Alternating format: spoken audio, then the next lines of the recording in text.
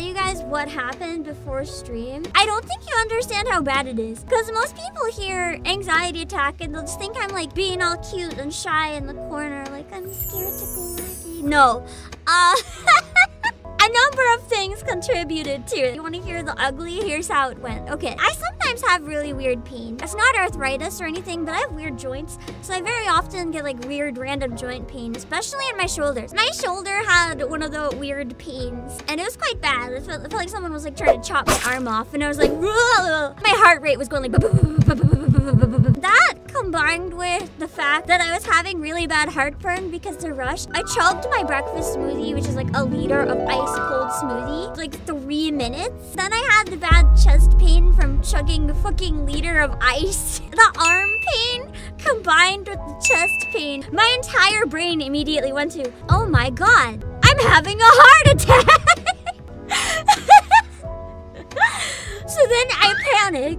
And I go on Google, which is just about the worst thing you can do if you're trying to figure out if you're okay. I went on Google, I'm like, Google, what are the symptoms of a heart attack? How do I know if I have to go to the hospital? And I had none of the other symptoms. I had nothing else. But then after I Googled it, every single symptom after I read it, I started having the symptom, of course, because my anxiety made it happen.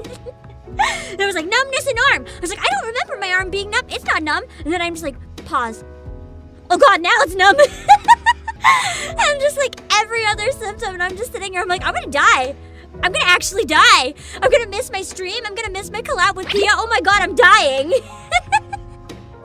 So then I just sit there and like fall on the floor and I'm like, I'm dying.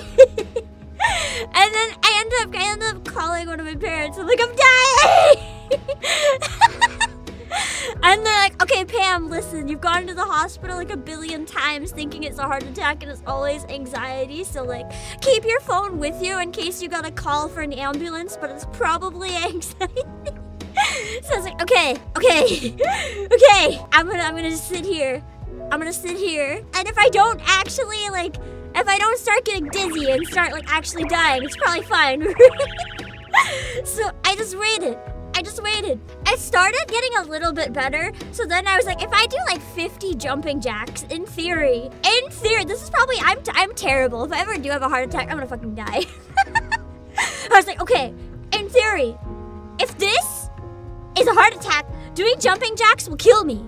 So if I do like 50 jumping jacks and I don't die, if I don't die, then this is anxiety. So I should start doing jumping jacks. 1, 2, 3. 1, 2, 3.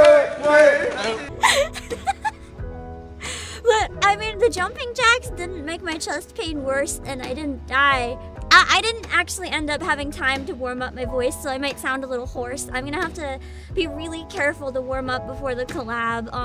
My shoulder still hurts like fuck, but I think it's just my shoulder acting up. My hand's still a bit numb, but I think that's just still the anxiety. But either way, I have my phone with me, so if I suddenly kill the stream,